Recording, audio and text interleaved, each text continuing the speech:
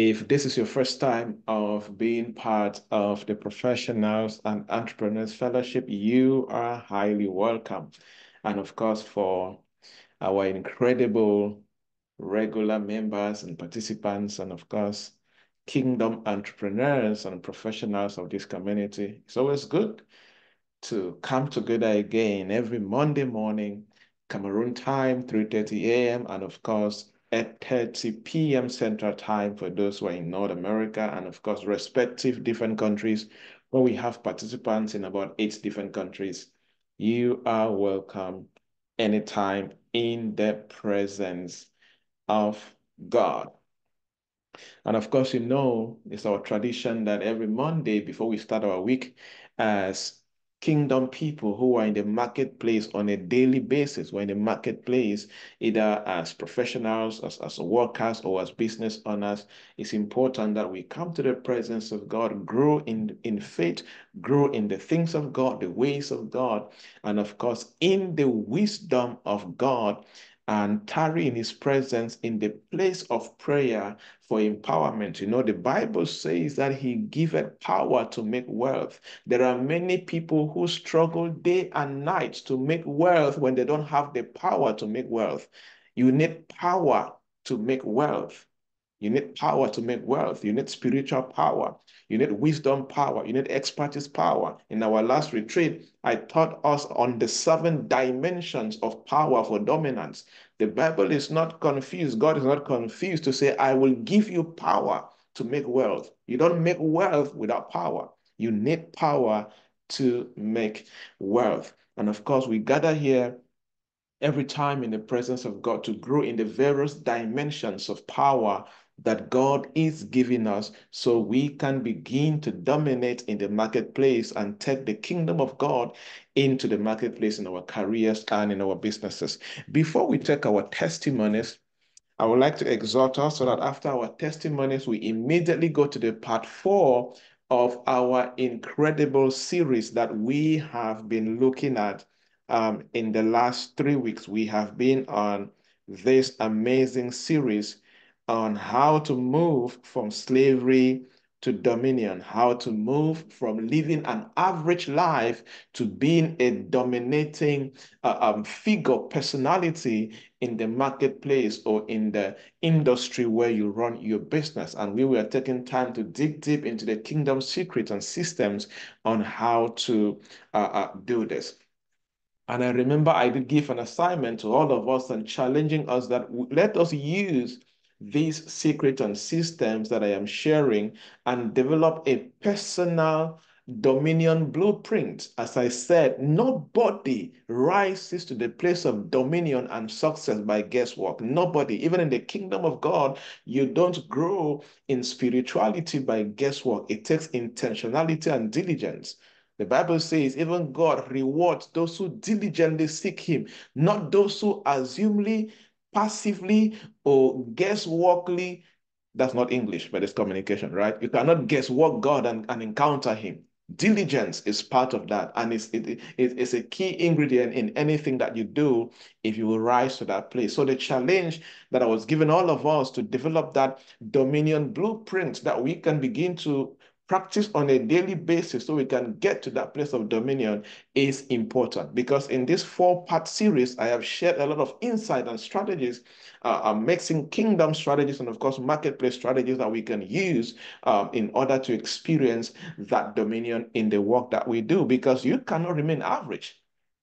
You cannot remain a slave. And in the first edition or the first part of the series, I took time to define who a slave is or what it means using the word slave. There are people that they are slaves to poverty. They are slaves to the wrong habits. They are slaves to their environments. They are slaves to their family background. They are slaves to a lot of things, slaves to their community, slaves to things that they are not supposed to define you as a kingdom person that God created with the mandate to dominate and shine in whatever you do. Jesus was very intentional about this, and he said, you are the light of the world, and you are a city set upon a hill that cannot be hidden. Those statements are very powerful, and he made them for a reason. And that's why this series is very important, and this period is critical in our lives. And I hope that, let me just do a quick check.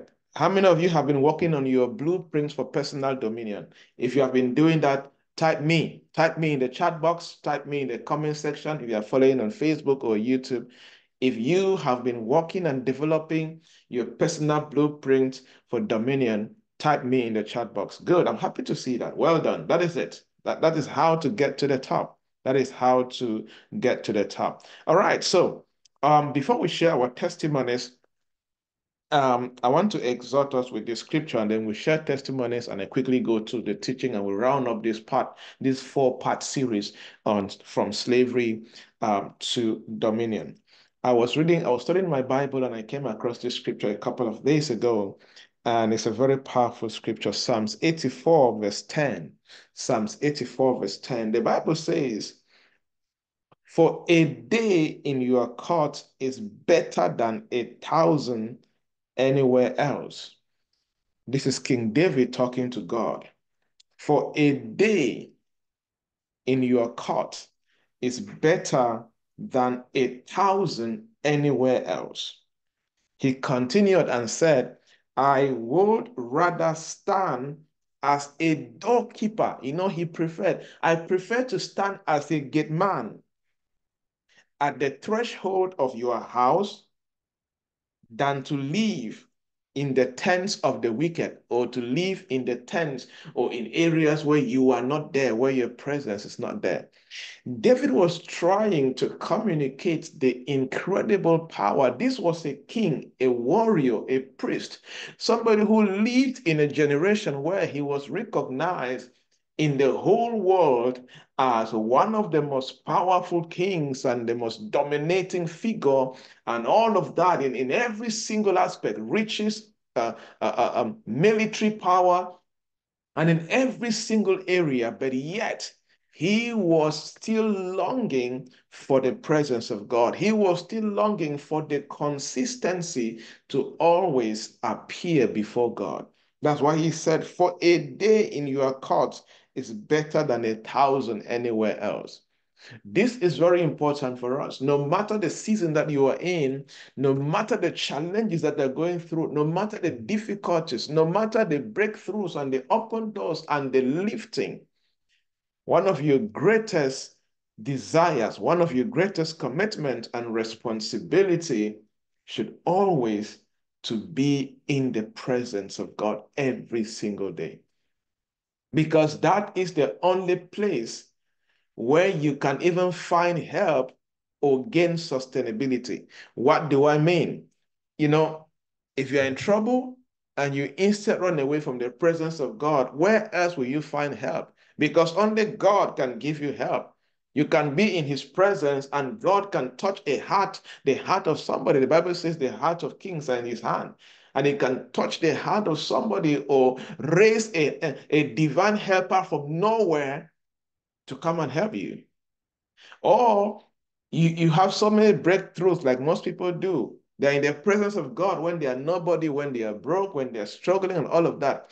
When blessings start coming, when open doors start coming, and many things start coming, what happens? They become very busy for God. And the only way you can sustain the breakthrough that you gained is for you to keep doing what you are doing to gain it so you can keep rising from glory to glory. You cannot gain something by prayer and then you stop praying. You need to keep praying to maintain it, because there is nothing that you gain without maintaining. Nothing. If you plant and when it starts growing, you need to maintain until it grows and you harvest it. And even when you harvest, you need to go through the same process again if you're a farmer. If you buy a car, you don't just buy a car once and for all. When you buy a car, you use money to buy the car, you will need money to keep maintaining the car for how many years? If you build a house, you need money to keep maintaining the house for years and years and years. If you give birth to a child, you need to keep maintaining that child every single year until that child grows to maturity. You see, there is nothing that you receive without maintaining. So David is telling us the power of the present. So whether you're in your best period in your life or you're in your worst period in your life, your greatest and best place is in the court of God, is in the presence of God. I don't know. I just felt that I should talk about this. Maybe it's an encouragement for somebody, it's a reminder for somebody, it's a charge for somebody, it's a calling for somebody. Maybe you are in a space or you're in a period in your life where you're feeling discouraged. You're going through challenges and difficulties, and they have beaten you up and down, and chaos and storms here and there. And sometimes you feel as if, is it still necessary to pray?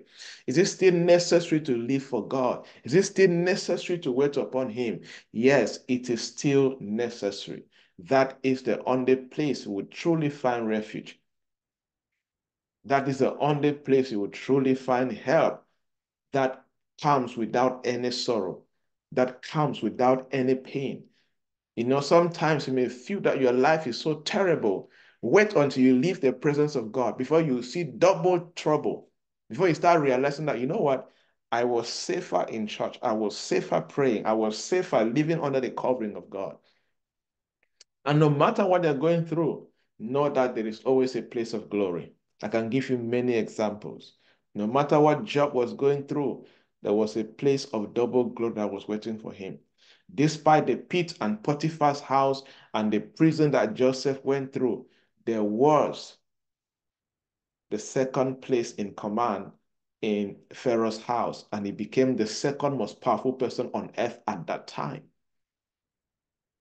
When Abraham was carrying Isaac to go and sacrifice, he was in pain, he was in difficulty. Do you know something? He did not know that God prepared a ram that was climbing on the other side of the mountain to meet him at the place of the altar or the place of the sacrifice. Let me tell you something. One thing I've learned about God in my life is when you serve Him and you live under Him and you surrender to Him and you worship Him every single day, there is always something God is doing behind the scenes for your favor. There is always something. Many a times you would never know it. You would never see it coming. But there is always something that He's doing. Your responsibility is to wait. Your responsibility is to keep praying. Your responsibility is to surrender. Because I can imagine Abraham climbing to sacrifice his only son. It was not easy. He was obeying, yes, but he was obeying with tears, obeying with a heavy heart, obeying with wondering. But he said, no, I am a friend of God. I obey the Lord. But you know what? There is nowhere we understood the ram in that particular verse. There's nowhere the Bible said that God prepared a ram for him. So God prepared something behind the scenes. I always just picture in my mind, as Abraham was climbing on the other side of the mountain, God prepared a miracle on the other side, and he was climbing. As he was climbing, the ram was climbing. Let me tell you something. I don't know what phase you're in right now. As you are going through that phase, there is a big testimony on the other side that God has prepared that is also climbing with you. And there is a place where you and that testimony need to go and meet. The question is, will you keep climbing or will you give up? That's the question I have for you. That person that is going through a very difficult season right now. I want to ask you a question again. That testimony that God has prepared for you behind the scenes, will it meet you where God wants it to meet you, or will you give up? Daniel did not know that God would shut up the mouth of the lion, but yet he trusted God and said, you better throw me in that lion's den, but I will not stop serving my God. But he didn't know that God already prepared a miracle to shut the mouth of the lion and make the lions his friends. You see, I've gone through difficult periods. Every day I still, there's no human being that doesn't go through difficult periods. But when you understand certain things, that's why the Bible says, for we know that all things work together for good. Not some things, all things. But if you don't know something, you will give up many times and you'll always lose the blessings of God and the miracles of God. So you need to know these things. So that even those days that when you wake up from bed, you have no reason absolutely to lift up your holy hands and say, Father, thank you. You have no reason. When you look left, right, up, down, it's as if your life is in chaos and there is no single good news. No, you look beyond that and say, Father, I still have good health. Thank you. I am still able to wake up and breathe. Thank you. I don't know why I'm talking like this, but I believe I'm led by the Holy Spirit to say these things and encourage somebody that is not in a very good state. But I can guarantee you, God will soon show up for you. God will soon show you his salvation and his glory. He will soon reveal to you that he is the rewarder of those who diligently seek him. He will soon reveal to you that when you tarry in his presence, you will definitely end up mounting up with wings like an eagle. Your responsibility and my responsibility is to trust him and to tarry and refuse to give up. And refuse to give up. Like I always teach you guys, many a times when the enemy wants to destroy somebody, he takes you away from three things. He takes you away from the place of prayer, from the place of Bible studies, and from the place of fellowship with brethren like this. Do you know why? When it takes you from this place, you become vulnerable. That's when sadness enters your life. That's when depression enters your life. That's when anxiety enters your life. That's when fear enters your life. That's when thought of suicide enters your life. That's when you start doing things you are not supposed to do, and you end up in a worst situation because there is nothing good about the devil. He only kills, steals, and destroys. There is nothing good about him. All right? God bless you, and I hope that you were motivated and you were challenged, and let's stay in this because we will soon testify in Jesus' name. Amen and amen. All right, let's get two testimonies. I saw two people raised up their hands, and then we go to our teaching for today. Let's start with Kendria. Yes, go ahead in 2 minutes and share your testimony. Good morning, everyone. Good morning, Doc. I'm so happy to share this testimony today. In short, I don't even know what to say, but I just hope God helps me to say what I have to say because I have gone through a very difficult season in my life, and Doc gave me a prophecy like last year, I think about November or so, that God was putting speed and career advancement in my life.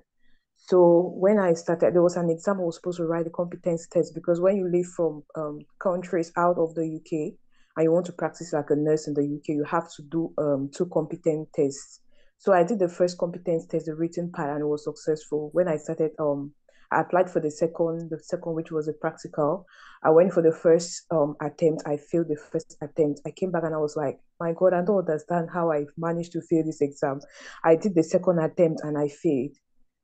And the one thing is, when you do three attempts and you fail, you have to close your portal for 6 months, and you come back and reapply like a new applicant. So when I failed the second time, I was so heartbroken. I began to ask myself, God, because I've not actually experienced failure as to say I failed before in my life. So I asked God that, God, I've not been close to you before, but I did not fail. Now that I'm even closer to you, I don't understand why I have to fail this exam. And you know very well. And also because we were going through a very difficult season. For those that know what is going on in the UK, those that are on the healthcare visa, there is a lot of problems. And also my company, the agency I work for, there's no work. Like the whole of this time I've not been working. I have bills to pay. I have this to pay. I'm always at home. I'm always like asking myself, God, is this the life? You promised me that you're going to advance my career, but I'm not seeing this happen. But still, I will be patient and I will not lose my joy. So I kept on praying, and I told Doc equally prayed with me. So I went for the third attempt the last time, and to God be the glory, I passed. I passed the third attempt. And one thing is, the result even came out as earlier than I even expected. So right now, I'm so happy to God that He has lifted me up. Where I didn't even know where I was supposed to go to, because I have been sitting home and asking myself, where is the way forward? And whenever my family calls, I'm just like, I'm fine, but deep down in me, I'm never just fine. I just thank God because He knows where He has taken me to Praise and God. brought me to. Praise God. I'm just happy We to praise God. God. We And praise also, God. All things I've been praying for in my family, I've seen his hand. He has answered my prayers. So I'm just grateful to him. I just pray that Amen. I never disappoint him. Amen. Amen. Amen. Those are tears of joy. Those are tears of joy. Until, you know, this God is so good. That's all I can say. God is so, so good. God is so, so good. And things always try to happen like this, and the enemy try to step in and do whatever he wants to do. But he doesn't know that God is always a step ahead of him, right? And this is the power of what I was just talking about. This is the power of what I was talking about. When in your most difficult season, hold on to the presence. Hold on to the altar. Sometimes you come to his presence, you don't even know how to pray again because your heart is heavy. Oh, I can tell you many times. You go to his presence, you don't even know how, you just sit quiet. That's what, the Bible says you start groaning because you don't even know how, you don't even have words to pray. But you don't leave there to go and watch a movie. You don't leave there to go and sleep. You stay there and say, Lord, my heart may be heavy. I may not have words to say, but I will sit here for the time I'm supposed to sit here and wait upon you. But the good news about our God is nobody holds on to him. Nobody holds on to him and he lets you down. He will break protocols for your sake. He will do and undo for your sake. And one of the most beautiful things about prophecy is it has a way of working no matter the situation. As long as it was spoken by God. That is why I love this song by Sophia Sunday. He said, there's a prophecy over my head. Many a times you may not know what to do, but if there's a prophecy over your head, hold on to that prophecy. Lord, I don't care the chaos happening, but you told me this is who I'm supposed to be. This is my reality. You hang on that prophecy. One way or the other, your job is not to figure out how he will do it. Your job is to stay in faith and believe that he will do it. And of course, this is just the beginning. This is just the beginning. This is just the beginning because the real manifestation of that prophecy has not started. The real manifestation, the manifestation is you in the marketplace. You are not yet fully in the marketplace. The real prophecy is still to manifest. When you now enter, you now see promotions, better opportunities, God connecting you to people that matter, God fast tracking you. That is where the prophecy will be fully manifested. Things that others in the healthcare can take 10 years to achieve in a new country, God will give you in a shorter time. What people do in a couple of years, we will find you doing it in 1 year, in 2 years. The secret is the presence. Stay with him. Stay in his court because there's no better place than his presence. God is super, super faithful in Jesus' name. All right. Let's see. Was it Ransom? You had a testimony, right? Let me see. Yes, go ahead.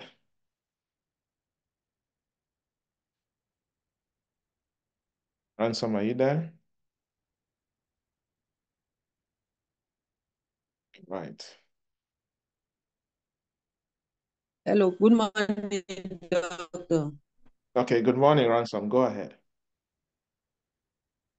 Yeah, last 3, I have a testimony, I think 2016 when I have my advanced level. Can you hear me, doctor? Yes, go ahead. We can hear you. Good morning, doctor. Yeah, 2016 when I have my advanced level, I went and applied in the University of Boyard. I was reading, I was reading anthropology. Then strike came and stopped me for almost 3 years. I went back to study computer science. When I applied on computer science, they could not take me. So I was like, what am I going to do? Will I just stop the school or what? And they took me for plant physiology. I said, okay, I'm going to just take this. And after studying the plant physiology for almost 4 years, I could not still validate all the courses. I was kind of frustrated. The family are giving up that you have been in the university for almost 4 years, nothing. What are you still doing there? Others completed in 3 years, but you are still there. Everybody was like, you are not serious. I was like, this thing is really hard on me. I put all my best, but it's not still going. I was kind of frustrated that what am I going to do? How am I going to even further my computer studies that I like, that I don't have money? I was like, okay, I'm just going to be praying and trusting on God while hustling for money to further that part. Yes. After, And I then think what happened? one morning when I joined the prayer and you told me I'll have uh, yeah, that I'm going to, something is going to happen to me. And that week, I just visited my uncle and was like, how can I help you? I did not even know what to say. He was like, can you go look for any school since your intention was computer study? I know you are not kind of frustrated, though family is against you, that you are not serious. I was like, go and look for any computer school and apply there. I'm going to pay.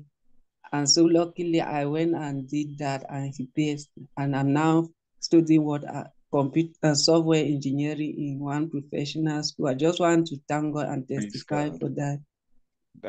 That's incredible. We praise God for that testimony. We praise God for touching the heart of your amazing uncle to step in. God is so good at raising men for his people. You know, God always raise a man for his people, raise even strangers, raise even family members to step in and do that which only him can do in the name of Jesus. We praise God for those testimonies.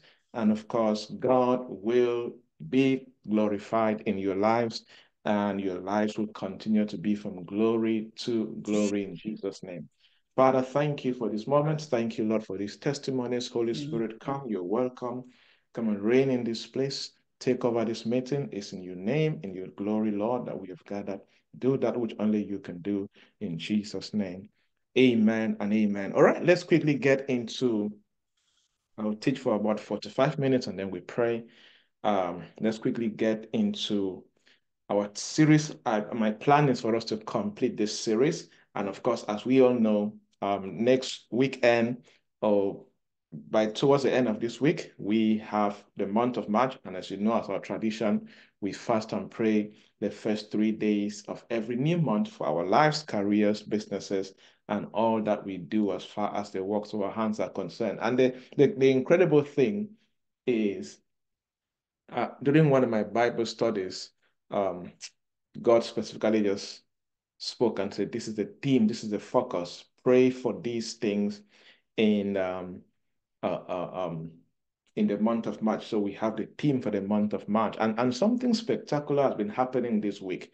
Um, I always pray for PEF members. I was just generally pray for PEF members and all of that.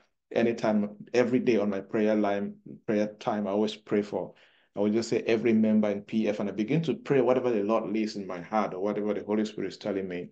But this week, one thing was more spectacular that while I was praying, God was giving me names of people to pray for who are members of PEF. So God is definitely doing something incredible.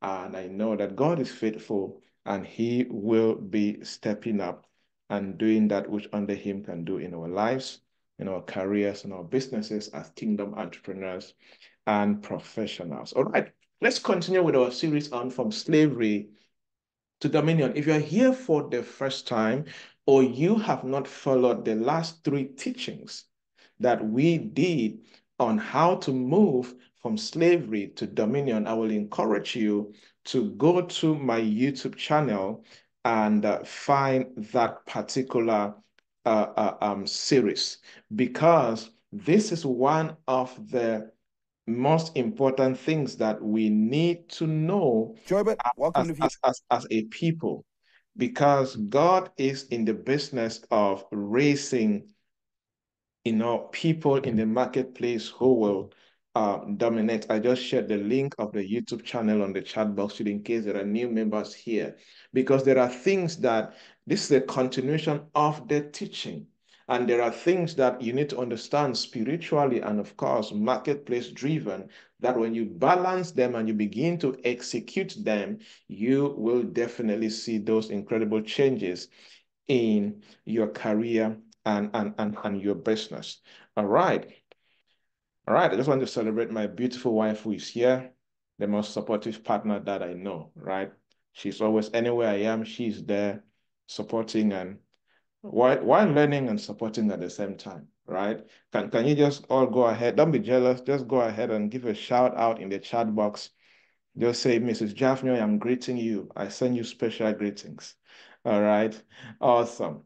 All right, let's get straight to our teaching as we look at the last part of this series. And of course, this is not the end of what I'll be teaching as far as dominating in the marketplace is concerned. There are many other things that God has been teaching me. I've even had dream encounters where God is telling me things that should be done or how to do certain things in order to rise in the place of influence and dominion for his glory. So there are things that I have not even taught as far as, uh, um, you know, rising to the place where God wants us to be as kingdom entrepreneurs and professionals.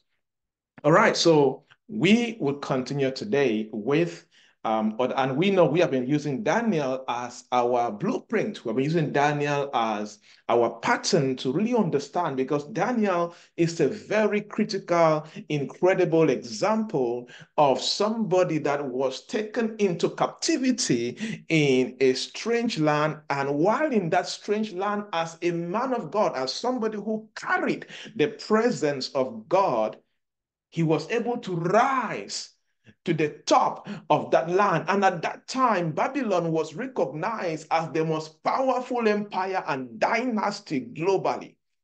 You see, I always give an example and say it's like you are taken captive from Cameroon, from Nigeria, from Liberia, from Ghana, and then you are brought to the United States, which is recognized at the moment as the most powerful economy and country in this present dispensation. And in less than no time, God begins to use you based on his gifting, his anointing, his power, and his wisdom and his presence over your life. And then before you know it, he takes you to the White House, and not just being there as an average worker, but you are a key decision maker. Because when you study the life of Daniel, you will see that there were things in that kingdom that the king was stranded, and the advisors to the king, they were stranded, and only Daniel could step in and cause a disruption that will move the kingdom forward. And at a certain point, they had to put him in command of certain regions. And despite that being, he did not only serve one king, he served a couple of kings. So he's a prime example for us to begin to study, to understand, how do I rise from where I am? Even though I may be in captivity, I may be average, I may be common right now, but how do I rise from where I am to a place, or to that place where God wants me to be? So that's why we have been digging deep into the life of Daniel, picking out lessons, spiritual lessons, and of course, marketplace dominion lessons that we can implement in our lives and careers and businesses on a daily basis, so we can manifest that which we are supposed to manifest. Because receiving a prophecy or understanding the purpose of God for who you are supposed to be is one thing, and the place of responsibility is another thing. There must be that partnership between that divinity and that human responsibility that produces an incredible life or incredible destiny. So we continue looking at, we took our time in the first two parts of the series to focus on the spiritual part of it, and then the last two parts were focusing on the marketplace professional dimension that we can learn from Daniel's life. So we continue with the part 4, and the fifth lesson that we could pick out, or we can pick out from Daniel's life, is that of, I like to call it, the courage to stand alone in what you believe in. The courage to stand alone for what you believe in. You know, I think I've said this many times. One of the things I did in 2020, because in 2020 there was COVID-19, and I was not traveling as I used to travel because events were shut down, and sometimes I was sitting in the house for 3 months and I'm not going anywhere. And one of the things that I did in 2020 that changed my life was that I took a time to read the biographies or how the top 100 richest companies in the world came into manifestation. And I was trying to read what brought these people to prominence, and I was taking notes and trying to understand their dynamics and what they did. And out of the many things that I picked up for myself, and I've been teaching in a couple of other meetings and conferences in different countries, one thing that I also picked about them was that these people stood for something. There is nobody that you will see at the top of their career, at the top of their industry in terms of business, that they do not stand for something.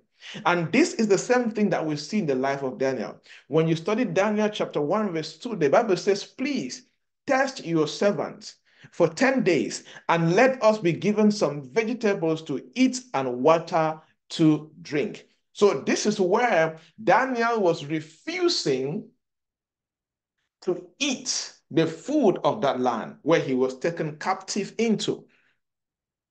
And he did not allow the laws of that land to force him or what everybody else was doing. He did not succumb to it. He was willing to stand in courage alone for what he believed in. And he spoke to the chef of the king and he said, test us. This is what I prefer. But since you are worried, test, give us the water, give us the vegetables. If after 10 days, we are not still looking fresh, we're still not looking beautiful and handsome, then we can succumb to eat whatever that the king cooks for his guest. So he was willing to stand alone for what he believes in, and he even gave conditions that, look, if what I stand for fails, if what I stand for fails, then I will succumb to what you are suggesting. Courage to stand alone. Leaders don't succumb to everything. Leaders don't succumb because everybody's doing it doesn't mean they should do it. There is no way you can rise up to dominion and be different and be significant if you quickly copy what everybody's doing and do it like everybody else. Let me share a personal example. I have personally grown up in the church per se, and you know, right back then, Kumbo, long time ago, um, we had a couple of friends and all of that. They used to laugh at me for the church. I used to go a lot, right?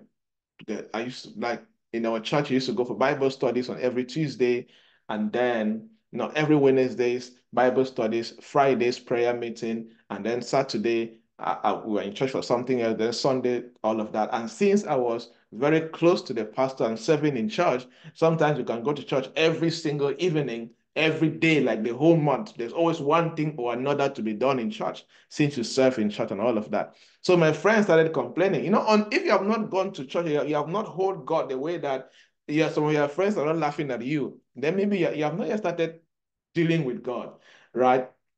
Then one time, these are friends that childhood friends who went to school together, high school and all of that. And we were still close, but we had our own path in terms of spiritual understanding and what we've chosen. Then one time, we're just sitting somewhere, we're talking in Kumbo, and then I just finally made a statement and said, I have chosen God. I've chosen church. You have chosen your own stuff and all of that. And I just made a funny statement and I said, let us take our parts. And of course, I've tried to evangelize them. I'll invite them to church once in a while, and sometimes they will not come, except they will come when there's a big event like Easter or Christmas or special Thanksgiving. That's when they will come and all of that. Then one time we were talking and I said, okay, let's pick our parts. If we all arrive at the top a couple of years later, then we all pick the right path. If I arrive at the top and you don't arrive at the top, then I pick the right path, you pick the wrong path. If you arrive at the top and I fail, you pick the right path and I pick the wrong path. That was the argument that we had. But the good news is now, I think majority of them are Christians now, very committed in church, right? That's the good news about it. But the truth is that there was a difference. There was a difference in our career journeys. There was a difference in how God raised us. There was a difference in how certain things I started experiencing way earlier than all of the close friends that I grew up with. I was in my guys I could call friends in the cartier and schools. I was the first to travel abroad and do many things that they were not able to do, you see. And that was some level of proof that, there is something more to God. It's not just about going to church. God actually has purpose, destinies, things that he gives his own. You just need to understand some secrets and do your part and see how God will partner with you and make you a testimony, right? So one thing we can learn from Daniel's life is the courage to stand for something. Let me bring it down to a more professional setting. As I was saying earlier, there is nobody you see rising to the top that doesn't stand for something that they believe in.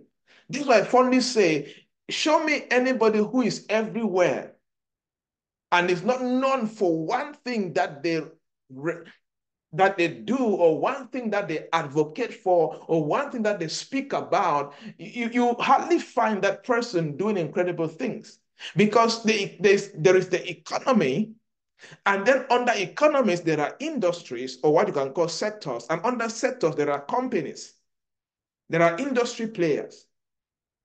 So you cannot be everywhere and expect to be known. That is why if I call Samuel Eto'o, you think of sports and football.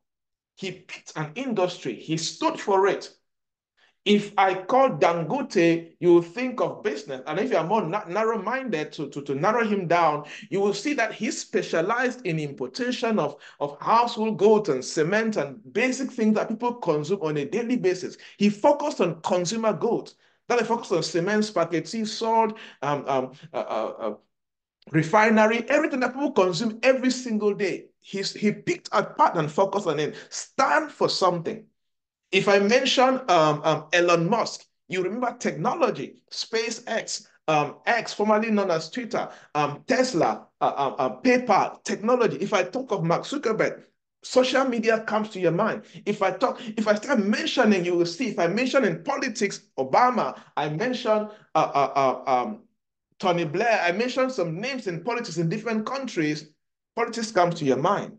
That is what separates them from every average person. They picked an area, they picked a sector, they picked a path, and they developed the courage to stand in that path. You will not dominate if you don't have the courage to stand for something for a long time. It's very common in Cameroon, Nigeria, and even many other African countries, where you see young people, this year they're doing youth empowerment. Next year they're in agriculture. The other day they're women empowerment. Next year they are in what else? Technology. The other year they're in healthcare. Today they are feminists. Tomorrow they're just everywhere. 5 years down the line, 10 years down the line, you cannot pick them and see that this is an expert in this industry. If you are listening to me and you cannot trace your life in the last 5 years, in the last 3 years, in the last 10 years, and you cannot see that you have picked a path and you have made up your mind that for your life as a person, you will be known in this industry and as somebody who represented a particular philosophy, you will find it difficult to have dominion. Even Jesus dominated because he stood for something, the kingdom of God and the gospel of salvation. Simple. He was not everywhere. Thing he did stood under this, the kingdom of the Father and his gospel of salvation. To who? To the kingdom and to the Father.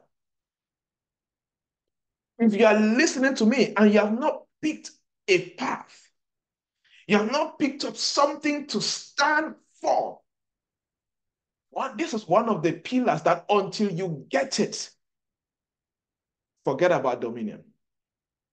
Forget about dominion. Because you dominate in a particular area in the society. You dominate in a particular area in the society.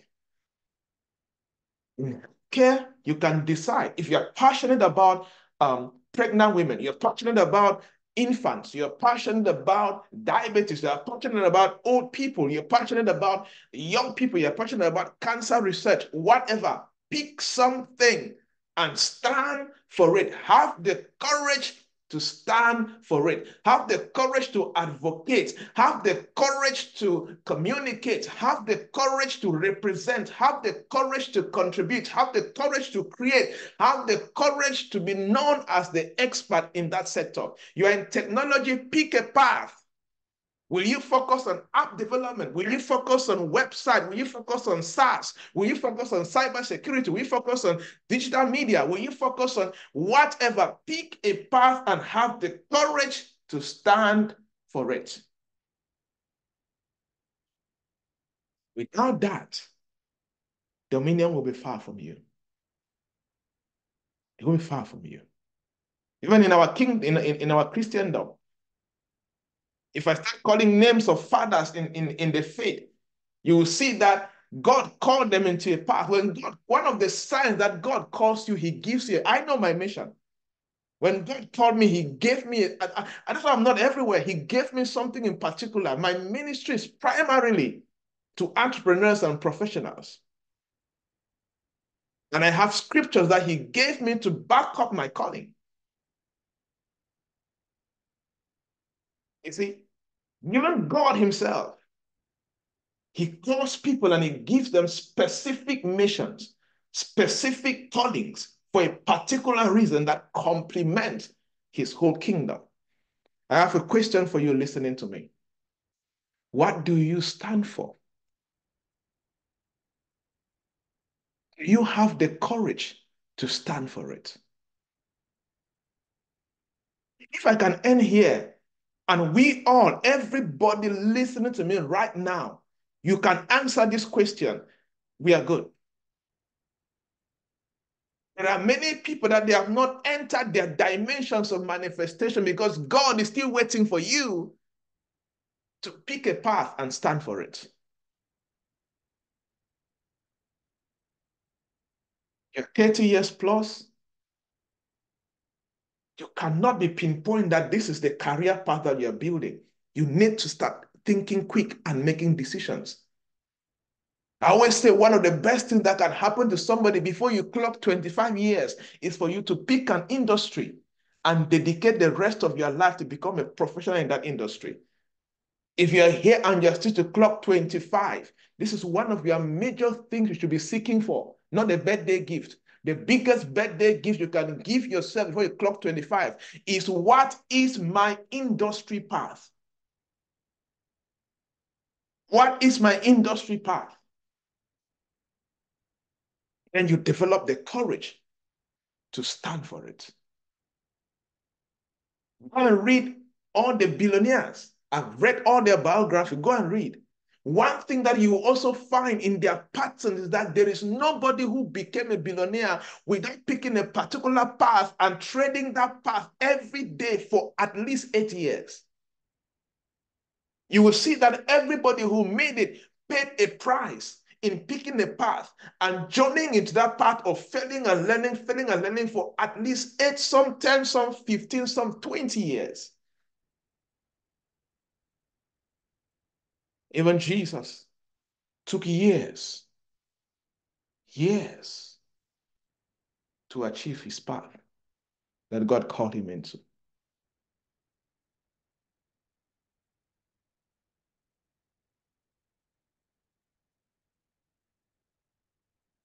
Let's do a quick survey. I like to do surveys, right? Let's do a quick survey. If you have picked up a path and you are absolutely certain, if you are 1000% certain that you see this path, do or die is me and this path till I grow old and I leave this world, till God call me back home. This is my path. Type the word chosen. Go ahead, type the word chosen. If you are confused, there's nothing wrong with that. All of us were confused at one point. And it is confusion that gives birth to seeking. And when you seek, you find. Until you become confused, you will not seek anything. If you are confused, type the word confused. If you're confused, type the word confused. Don't be shy. It's a challenge to yourself. Because when you become confused, when you hear teachings like this, you now go become a seeker of that which you're supposed to do. Now, to everybody that typed the word chosen, your goal now, the assignment I was talking about, which is designing your dominion blueprint, you now need to use that assignment answered to achieve this path that you have chosen. Because the path that you have chosen, choosing it is one thing. Manifesting it and seeing the reality is another thing. And this one thing we can learn from Daniel's life. Number 6, what's the second lesson we can learn? The way I took long on this topic, I doubt I'm going to finish this series today. All right, let's continue. Number 6. Number 6. Resilience in adversity. Resilience in adversity. Yes, we can see this in the life of Daniel. Anybody you see dominating, that person is married to resilience. That person has already come to a place in their life where they have made up their mind that it is future impossible tense for me to give up in this path that I have chosen. Whatever can come my way, storms and challenges and difficulties, they may come my way. I may even be locked up in prison. I may even be thrown into the lion's den. The goal is I picked a path. I developed the courage to stand for that path. And whatever adversity comes my way, I will face the adversity. Anything is permitted to happen, but I am not permitted to give up. We can see this in the life of Daniel. He stood for what he believed in, and they threatened to throw him in the lion's den, and he gladly accepted to face that adversity to be thrown in the lion's den. Resilience in adversity. Resilience in adversity is a key pillar in the journey of dominion. Daniel chapter 6, verse 10. The Bible says, now when Daniel knew that the document was signed, this was the document signed that he should not pray. But here's the funny thing. He went into his house. He continued to get down on his knees 3 times a day, praying and giving thanks before his God as he had been previously doing. Now, is this not mad? Is this not crazy? This is a level. Anytime I read this about Daniel, I'm like, this kind of audacity. Now, a document has been signed. Now, picture yourself. When I read some things, I remove the character and I put myself in that place. Right? I put myself in that place. Now, picture yourself in Daniel's shoe. It has been signed that you can no longer pray. And the consequences of doing that which the king has signed against is death, or let us say brutal punishment. And you have no idea what that punishment will be. But after reading that very document, the Bible says Daniel knew that the document was signed. He was duly informed. He knew it. There's a comma there. And then the Bible says he knew. It's like you read this book, you're studying and you're reading, you see the degree against you, you drop it back, and then you turn. The Bible says he knew, comma, he went into his house and he continued to get down on his knees 3 times a day. I want to ask you a question. that path that you have chosen, God forbid, but let's say that path involves you having a business or an office or whatever, and you've invested all your life savings into it, and then fire comes from nowhere and consume it. Will you still trade that path?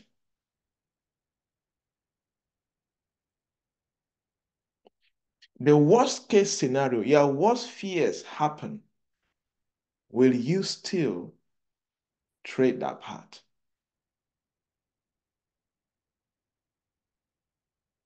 But Daniel, he was between life and death. But despite that adversity, he was resolute.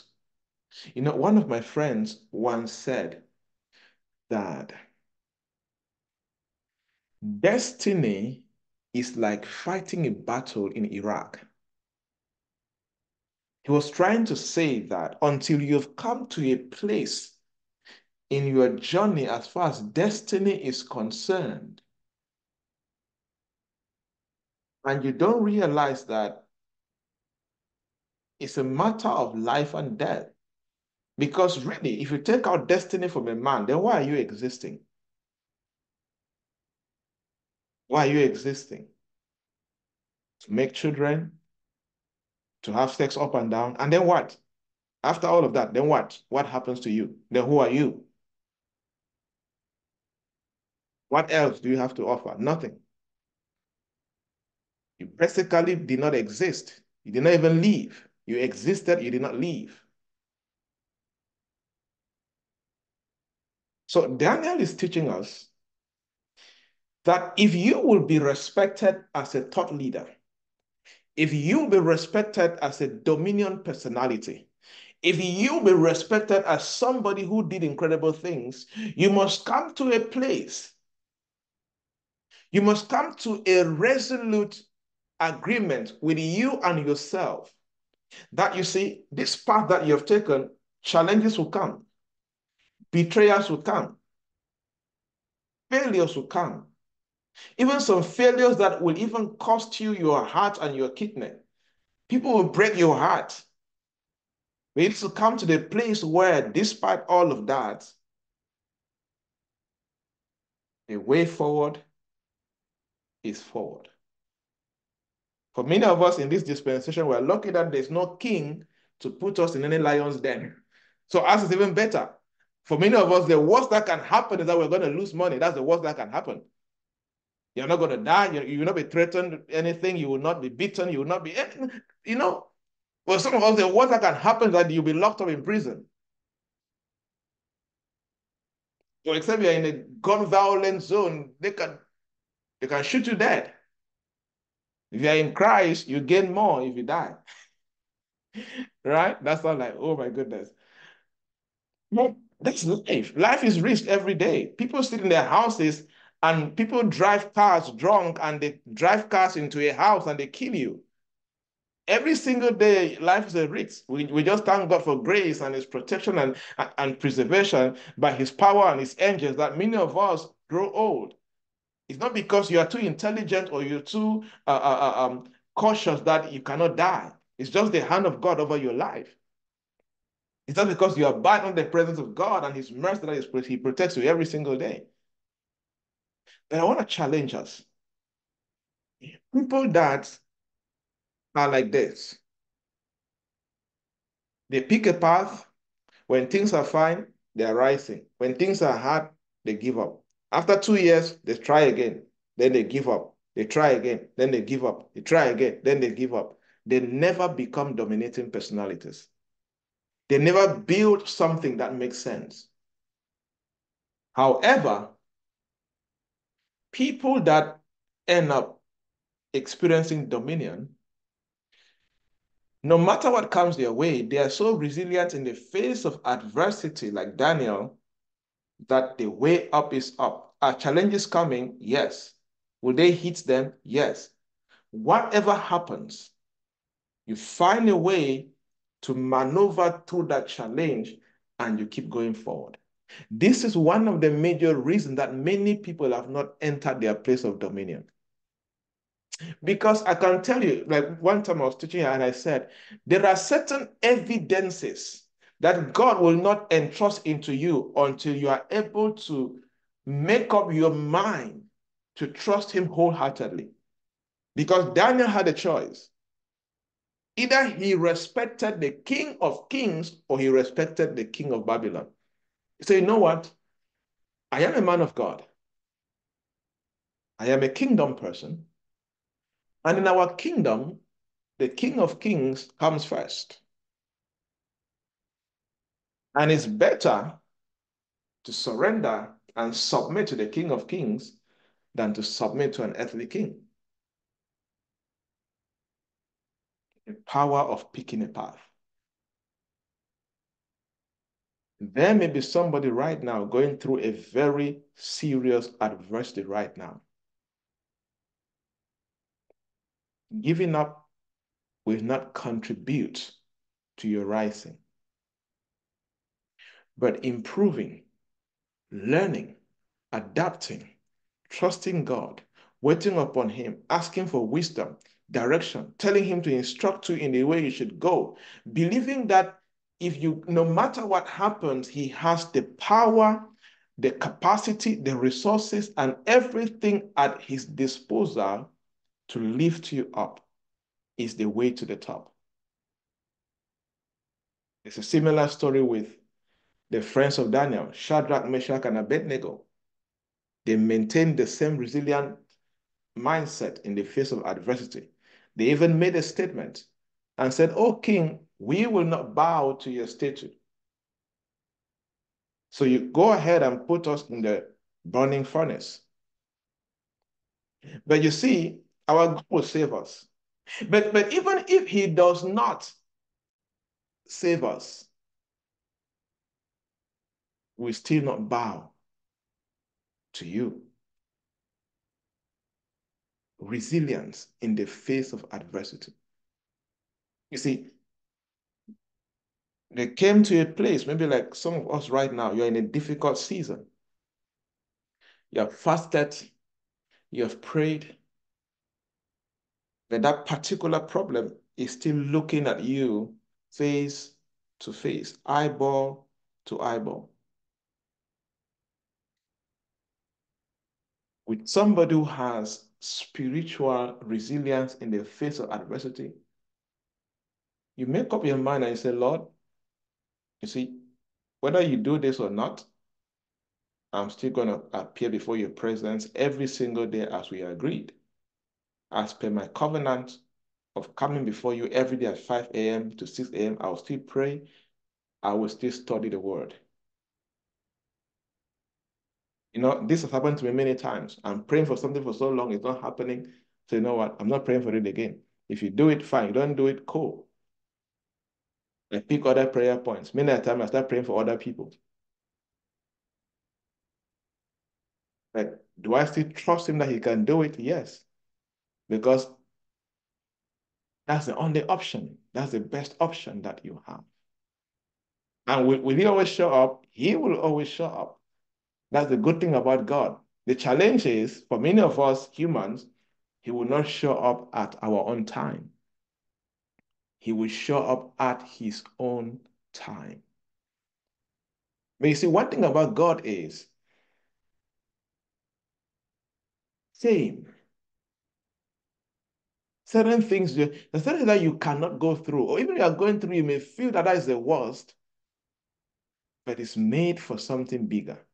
You know, when Lazarus died, people thought that was the worst case scenario, but they didn't know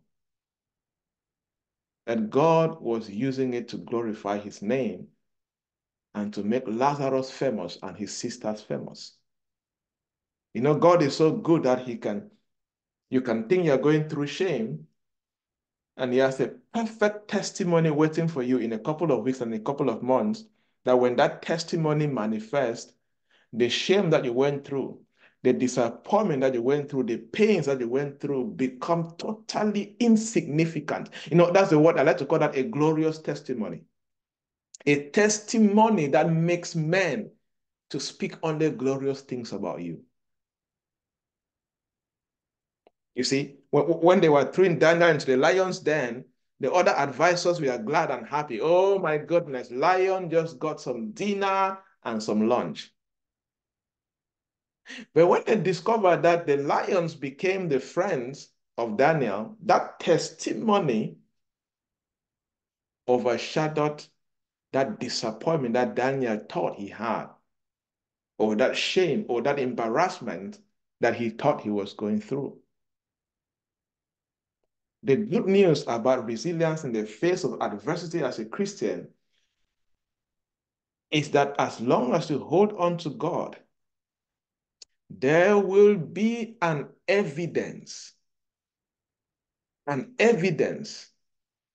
will activate a glorious testimony that will counteract and make your shame and your disappointment and your hurt and your pain totally insignificant.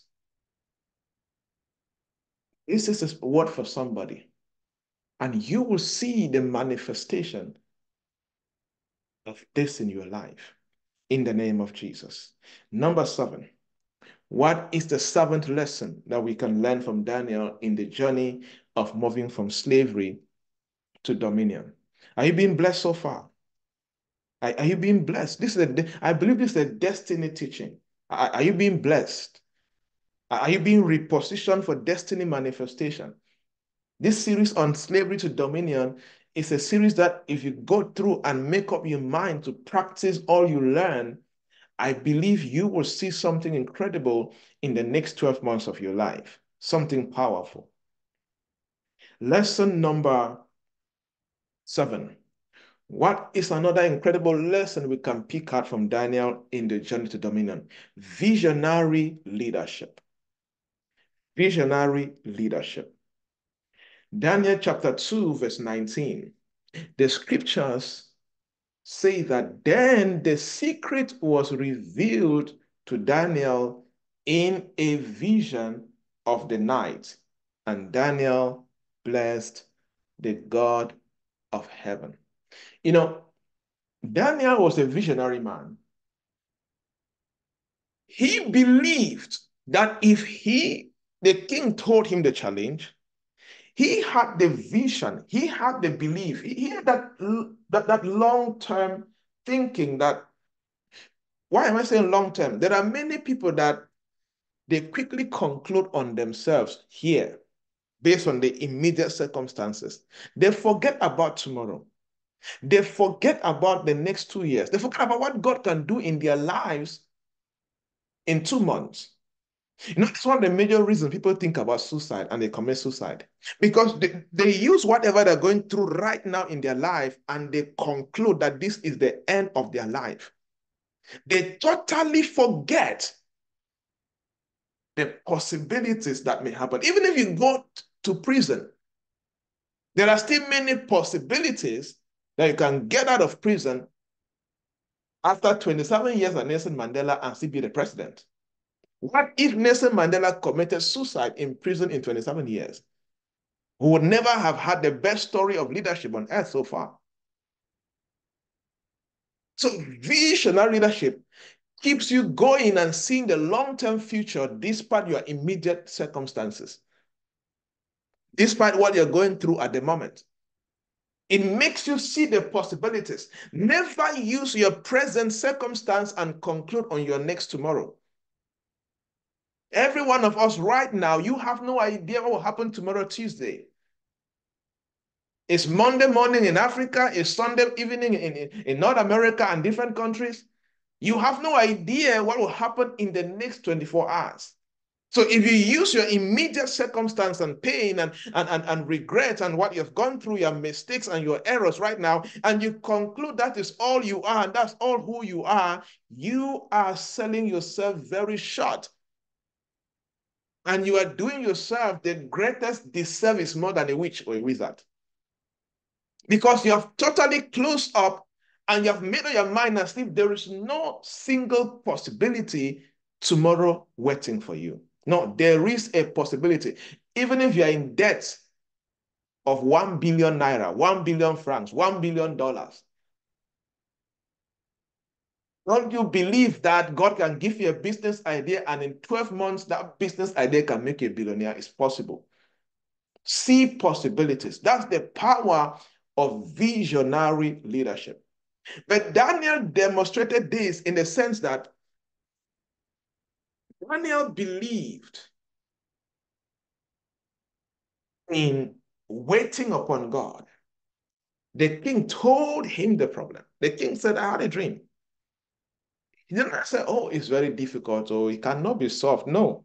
Somebody with visionary leadership and who believes that there's a possibility to say, you know what, I will go wait on my God and hear what he says. I have nothing I have nothing to lose if I try. But of course, if you know your God and you have relationship with him and you're a man of faith, you're not just trying, you have confidence that something will come out of your waiting. You have to come to a place, listen to me very carefully. With visionary leadership, you have to come to a place in your career and in your business where you lead with foresight and clarity. Where you lead with foresight and clarity. And this will save you in the midst of your most difficult season. You will need to tap in that foresight. Look beyond the chaos now and believe in the possibilities that can happen after the chaos. But until you're clear, until you have that clarity and you have that foresight, you will not be able to believe in what can happen.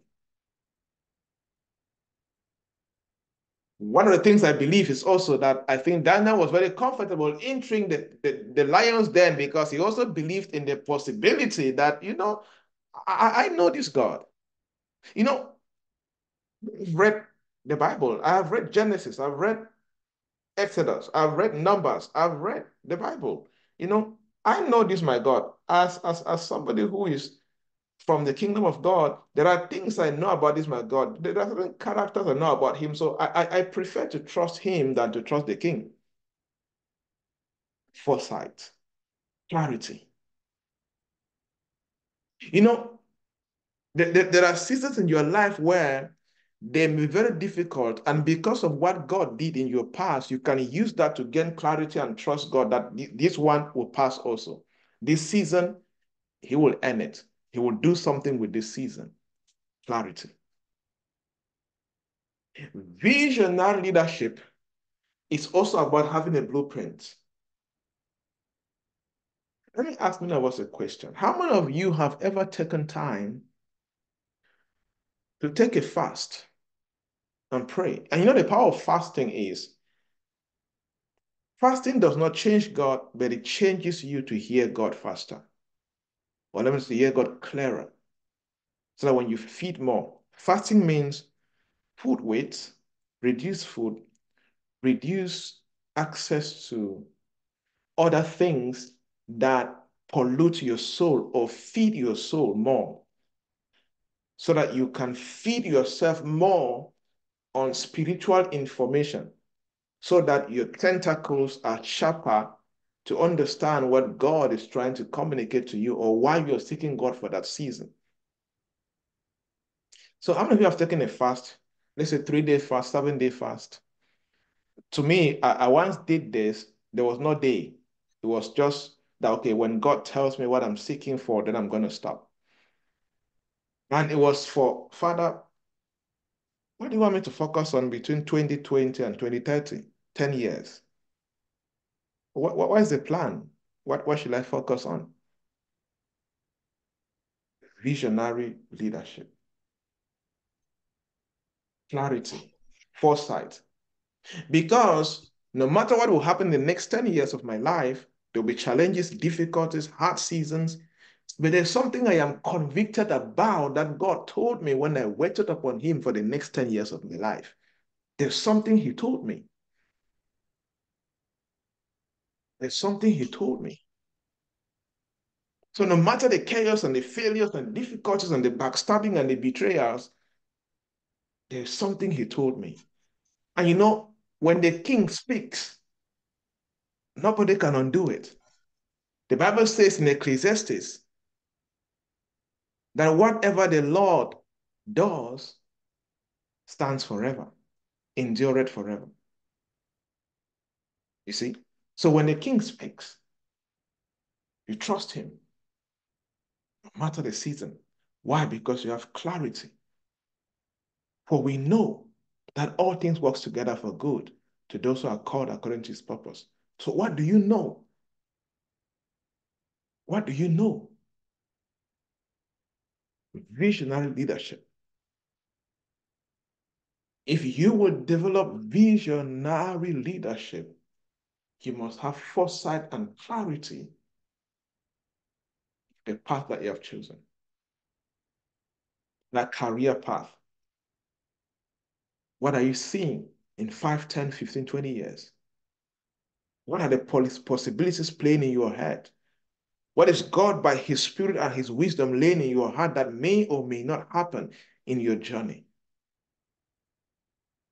You need that as your pillar. Number 8, and then we pray. Emotional intelligence in negotiations. This is one of the very big things that I find that leaders and entrepreneurs and professionals lack. Emotional intelligence in negotiations. Daniel chapter 2, verse 14, the Bible says, Then Daniel replied with discretion and wisdom to Arioch, the captain of the king's bodyguard, who had gone out to execute the wise men of Babylon. Very serious encounter. Daniel, talking to a captain, who was going to kill people, who was going to slaughter people. Imagine somebody following the orders of the king to go kill. Where do you intercept and try to find a way to redress that order or to turn that wrong decision into something better? Emotional intelligence in negotiations. The ability to navigate difficult conversations with wisdom. The Bible says, then Daniel replied, 2 key words. He replied, a captain who was going to execute people, a king's bodyguard who was going to execute people. He replied him with 2 key words, in 2 key ways, discretion and wisdom. And these are things lacking in the lives of many people. Like on social media, people just talk nonsense, blah, blah, blah, blah, blah, blah, blah. No discretion, no wisdom. They just talk, comments anyhow. You can even find this in relationships and marriages. There are many marriages that will continuously do fine and be sweet day in, day out, if only the both spouses and know how to use discretion and wisdom in the way they communicate. Even if there is a challenge, even if there is a confrontation, knowing how to use emotional intelligence in the midst of that conversation or negotiation will avoid disaster.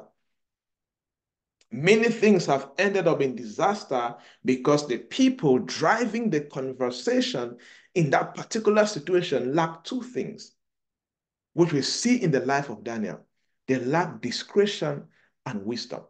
And this is something that you will not be able to rise to the top of your career or to the highest echelon in your journey if you don't have. Because you will always sit in tables with other wise people. You will always sit in tables with other great people. If you cannot desire greatness and be afraid of sitting in tables made of great people. And the only thing that can keep you in those rooms and in those tables as somebody who carries dominion and influence and success and blessings and honor and glory and riches is your ability to speak with discretion and wisdom. Many people, many people, you talk too much. Some of you post everything of your life on status. Small thing that you're eating, you post. Everything. You put everything to show. Wherever you are, you post. You post. No discretion, no wisdom in communication.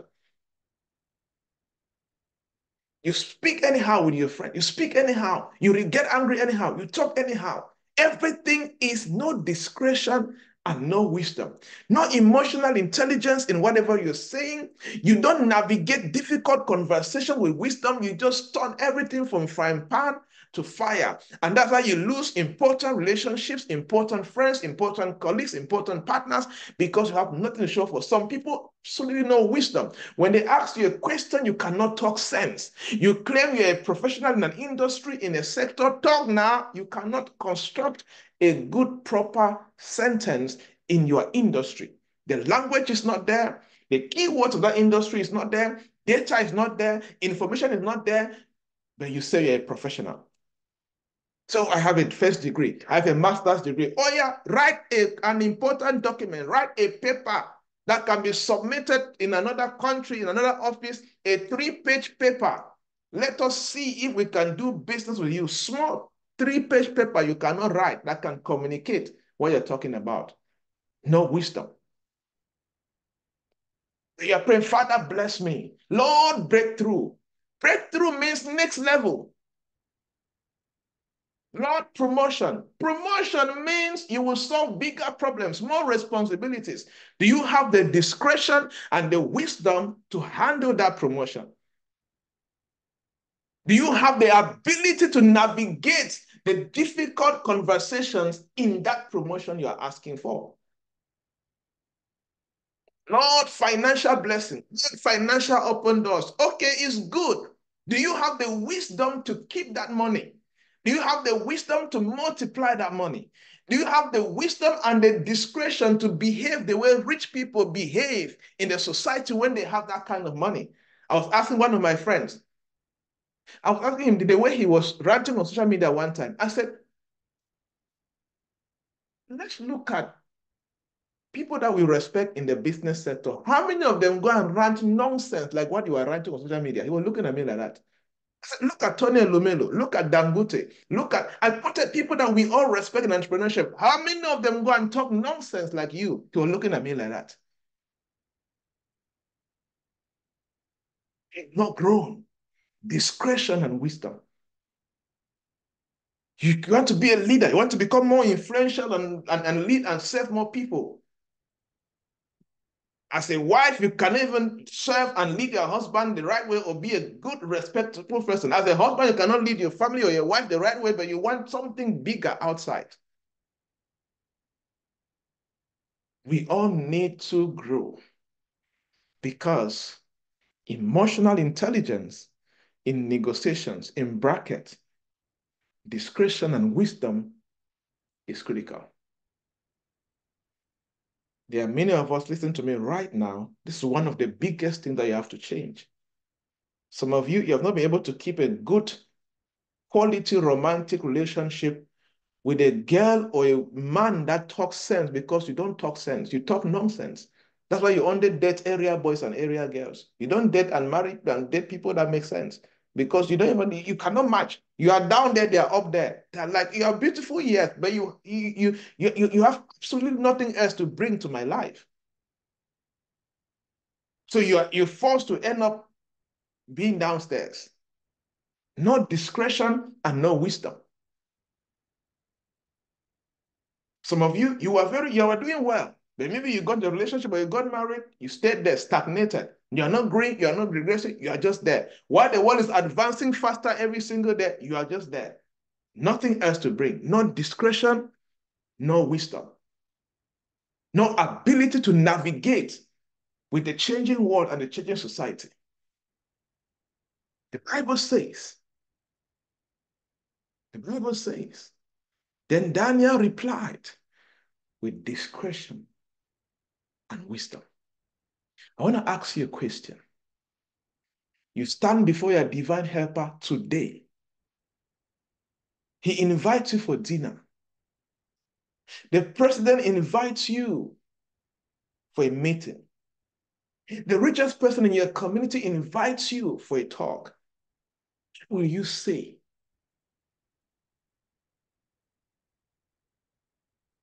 Do you have what it takes to communicate with discretion and wisdom that they will find you valuable to partner with and to do business with? That they will find you valuable to entrust into you relevant projects for you to lead and to manage? That's the question I leave you with. There are many of us that we have not gone a step further. We have not moved a step further in our lives. You cannot even contribute to your family that you're part of to move a step further because you have no discretion and you have no wisdom to bring added value to your family or even to your own life. You are just there. The highest you can do is browse on social media, reply WhatsApp, do TikTok, chat up with friends, then do long calls. People that do long calls, one of the things that I don't know how to do is long calls.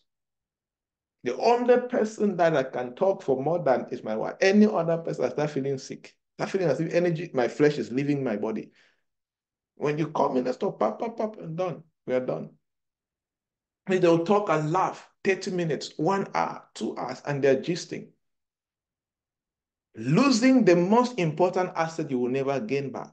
When time goes, it's gone. Every second ticking, every minute going, you are growing older. We have been here for the last 2 hours, right? You have grown older for 2 hours, and you have been drawn closer to your grave for 2 hours. That's a fact about life. So I want to challenge some of us. Many of us have missed out on divine helpers. Many of us have missed out on potential partners because when they called you, when they sent you a text, or when they sent an email, or when they sat down with you and they were talking, you guys were talking, you lacked discretion and you lacked wisdom. They did not get angry, they did not tell you, but the discussion just dried out. You now begin to pray midnight prayers. Fight every witch, every wizard, fighting my divine helpers, Holy Ghost, fire. If you pray harder, you are the one that will die. Because you are the witch or the wizard. Because God gave you the opportunity, he did his job and brought the people. But you sent them away with lack of discretion and lack of wisdom. If a young lady listening to me, God brought you the man that you were supposed to marry. And lack of discretion, lack of wisdom, he lost the man. You know, this reminded me of something that I've not spoken to my wife about this. She'll laugh about that. So one lady sent me a text and said that she feel that she missed the opportunity of marrying me. I'm like, what were you thinking? So she was, I took travel to a town and I got to know her very early, right? So she thought that she was not, I don't know what she felt. But to me, I didn't see, I have things that I look for, right? Even in normal friends, but I don't feel that she had all of those things by then per se. But I've just been an example. There are people that can just avoid you silently because when they came closer to you, no discretion and no wisdom. Let me give you a quick charge as a roundup. Be careful. Next time when you're commenting on somebody's post on social media, think discretion and think wisdom. Next time you're posting things on your status, think discretion and think wisdom. Next time you want to share your picture or share something on social media in any public space, think discretion and think wisdom. These may sound basic. I've shared with you guys many times. If I've traveled 20 countries plus or so, more than 90% came through networks and friends on social media we have never met, just based on what I communicate and what I talk about on social media. That's how powerful it is. And through that, God begins to use those platforms to open more doors. But if I don't use discretion and wisdom, He will not use the social media to open more doors for me. Were you blessed? It's time to pray. Were you blessed today?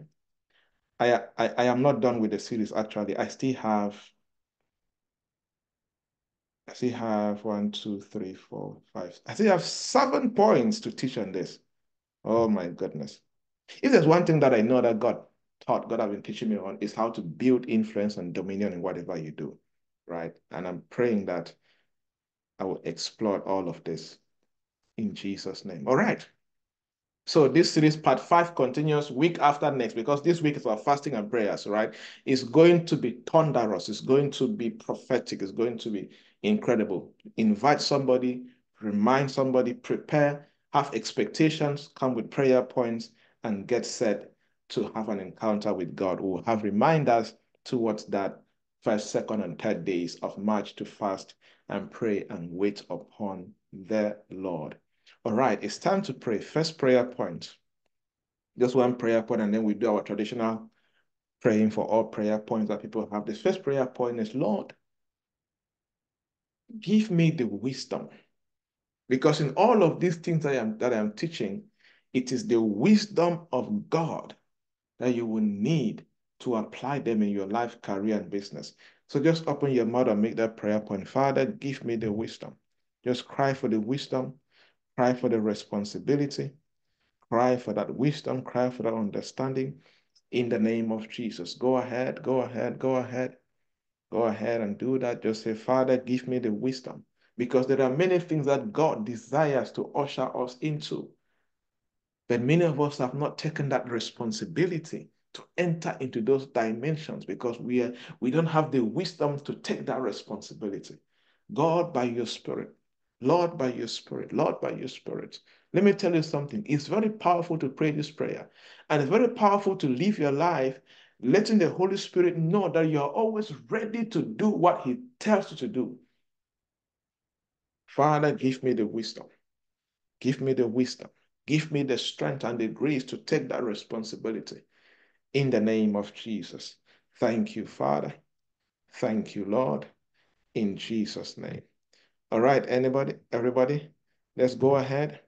If you have any particular prayer points, go ahead and begin to pray about it. Unmute yourself. Let's begin to pray for you. If you have any particular prayer point that is in your heart for this week, go ahead and begin to pray. Begin to pray. Let's pray briefly about it. If you have a particular prayer point that you would like us to partner and intercede for you, drop in the chat box. Let us pray about it. Go ahead, drop in the chat box. Just go ahead and begin to pray. If there's something you're expecting God to do, there is power in just opening up your mouth in faith and in the gathering of brethren. Yes, Lord, Father, thank you. Thank you, Jesus. Thank you, Jesus. Thank you, Lord. Thank you, Lord. If anybody is sick here right now, if your son is sick, if you're sick, somebody is sick right now, like you said, your son is sick, just lay your hands wherever you're sick right now. I speak healing over your body in the name of Jesus. I decree and I declare, let the healing hands of God rest over you right now in the name of Jesus. I command that sickness to go in the name of Jesus. The Bible says, by the stripes of Jesus, you are healed. Jesus took away that sickness and that pain. I command that sickness to go in the name of Jesus Christ. Lord, I pray for your daughter who is going for an interview today. Lord, let your favor rest upon her. Let your favor rest upon her. Lord, cover her. Cover her, oh Father. Cover her with your favor as with a shield in the name of Jesus. Father, I pray for your son and his wife that are expecting a baby. Lord, I speak safe delivery in the name of Jesus. I decree and I declare safe delivery in the name of Jesus. I command obstacles to be lifted. I command challenges to be lifted. I decree and I declare your wife will give birth like a Hebrew woman in the name of Jesus Christ. It will be speedy in the name of Jesus. I pray for clarity, Lord, for those who are seeking you for clarity, for direction, and for guidance. Father, in the name of Jesus, Lord, by your spirit, direct them. By your spirit, oh God, direct them in the name of Jesus. Lord, I pray for the grace to be disciplined. Lord, I pray for the grace to be disciplined. I pray for the grace to be disciplined in the name of Jesus. The grace to be disciplined, the grace to be committed, the grace to be hardworking, the quickening spirit in the name of Jesus. I pray for those who are making business decisions. Let there be clarity in the name of Jesus. Receive clarity in the name of Jesus. Let the wisdom of God lead you in the name of Jesus. Let the Holy Spirit lead you in the name of Jesus. Thank you, Father. Thank you, Lord. Isake baba le sakada. Eseke bande sakada sokoto sekete sakada. Father, I pray for miraculous intervention concerning the salary. Lord, I pray for miraculous intervention. I pray for miraculous intervention in the name of Jesus. Let there be a turnaround. Let there be a turnaround. Lord, assign your angels to take charge. Assign your angels to take charge in the name of Jesus. Let obstacles be lifted. Lord, make a way where there seems to be no way. Father, make a way where there seems to be no way. Let there be a way out, oh God, in the next 30 days, in the name of Jesus. Thank you, Father. Thank you, Lord. La kopende sakata sokoto sikada. I rebuke the spirit of delay in the name of Jesus. I come against the spirit of delay in that business in the name of Jesus. Let there be a way out in the name of Jesus. Thank you, Father. Thank you, Lord. Thank you, Jesus.